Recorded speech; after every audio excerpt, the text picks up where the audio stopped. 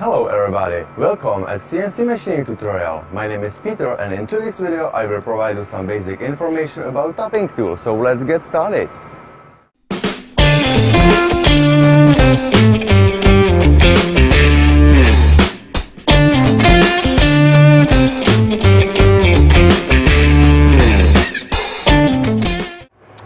Okay guys, I'm very happy I can provide you some information about tapping tool. As first, I would like to mention that at Trumpf machine there were two kinds of tapping tool.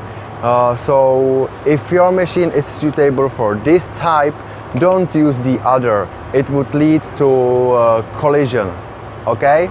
So this type of tapping tool is divided on two different kinds. One is type 1 and the other is type 2. What's the difference? The difference is in the inside gear ratio.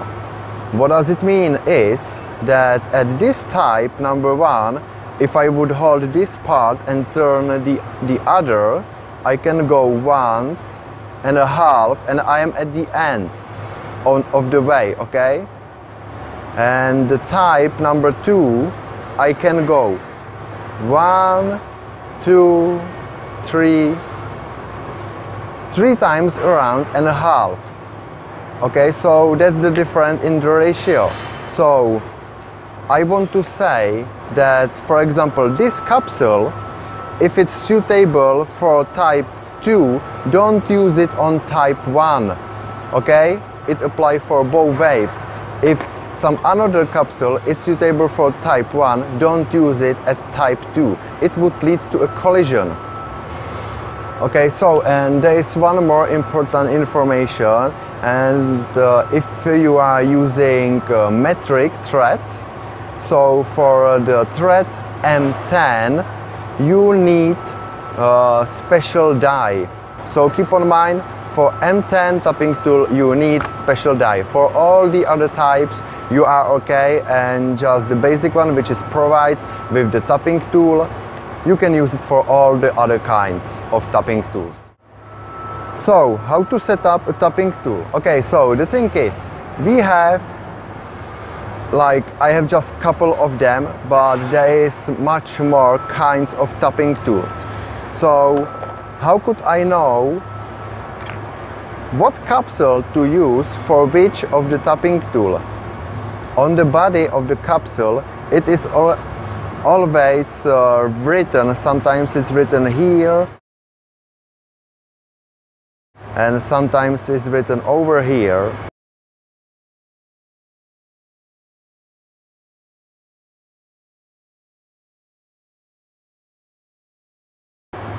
Why do we have too many capsules? It is because every capsule is suitable for different tapping tools. For example, this one, as you can see, it has different threads, and this one has also different. So, for example, this tapping tool, it is 3816. What does these numbers mean? These numbers mean that the 38, that's the major diameter,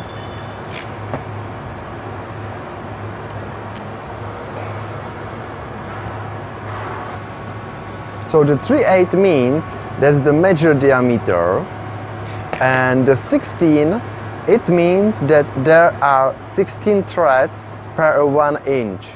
Okay, and for example, this tapping tool, that's a 1/4 by 20, so it means that this diameter, the major diameter, is 1/4 inch, and there are 20 threads per 1 inch.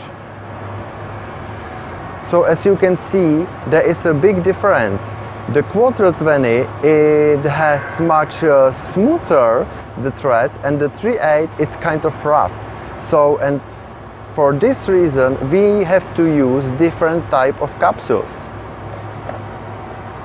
As I mentioned, on capsule and on the cup for the capsule, it's always written for what type of tapping tool it is suitable.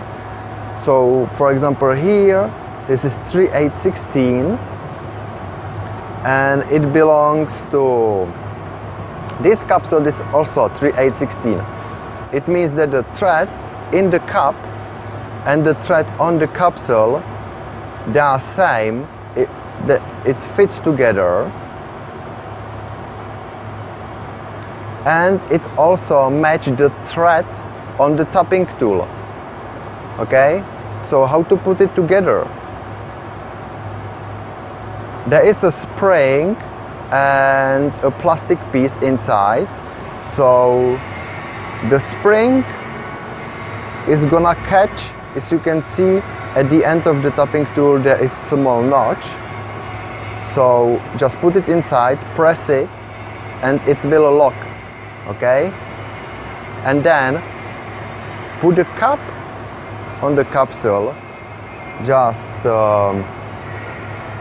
you have to make the top part of the tapping tool even with the capsule.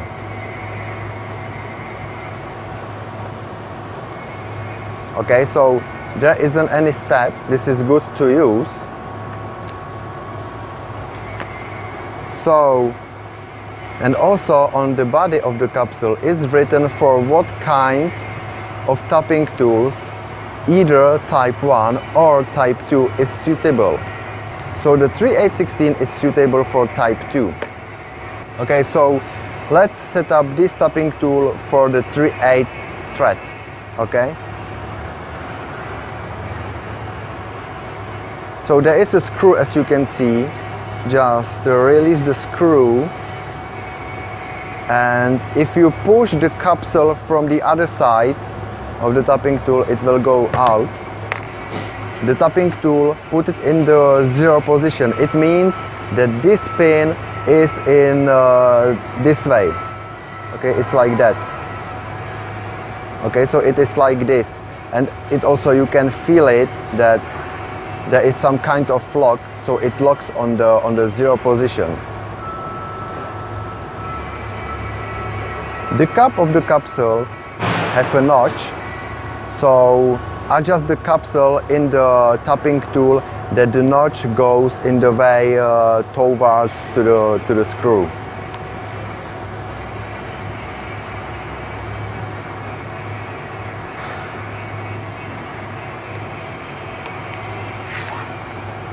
If the notch is a little bit off, you can adjust it.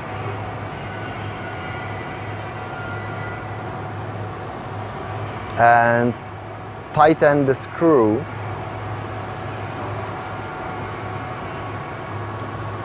And make sure that the thread former is inside and it doesn't interrupt somehow the flat surface of the tapping tool. Thread former will not scratch the surface of the material.